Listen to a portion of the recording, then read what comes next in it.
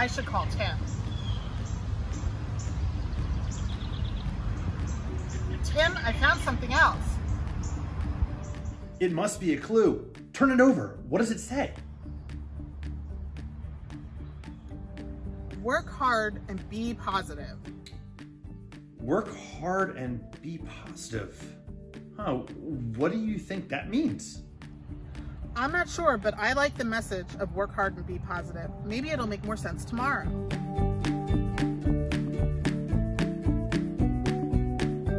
Hey club friends, so now you know that we're going on an adventure and we have to go to the woods and the jungle to look for clues. But to do that, we need to be equipped with everything we need so we can find the clues that are out there in the woods.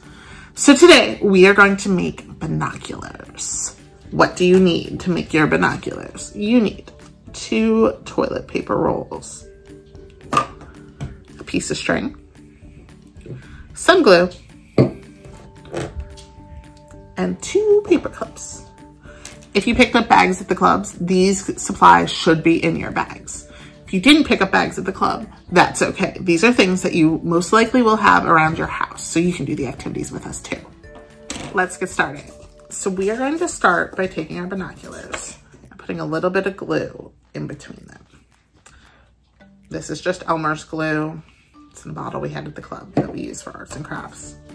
And you can see that I am just putting some glue on, okay? If yours is in a squeezy bottle, easy peasy, just squeeze some glue on there. You are then going to stick them together, but they're not gonna stick right away. This is where our paper clips come in handy. Take your paper clip and slide it onto the end there, okay? And then we're gonna do the same thing on the other side. There we go. This is gonna hold our binoculars together until the glue dries. Now, we need to wear our binoculars when we're out in the jungle, right? So this is where our string comes in handy. If you have a hole punch, I want you to go and make a hole on each side of the binoculars. I don't have a hole punch. So what did I do? What I ended up doing, and if you are at home and need to do this, you need to get mom or dad to help you, okay? I took a tiny little pair of scissors and I poked a hole in my sides. But again, if you have a hole punch, we're gonna use our hole punch as our first option.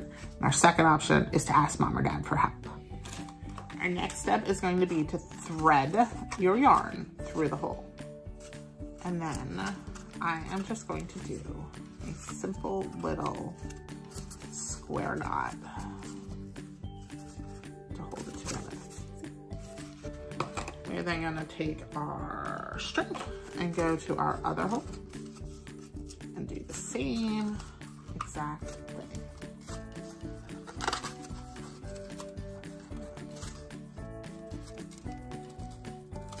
There we go. Okay, got it through the hole. And this is when you can adjust how long you want your binocular to be. Easy peasy. All right, club friends, I am ready to go on an adventure and search for clues and critters out there in the wild. What's that? There's a critter behind me? I see a big cat in the jungle. Have fun making your binoculars, have fun finding your critters, and we can't wait to go on this adventure with you this week.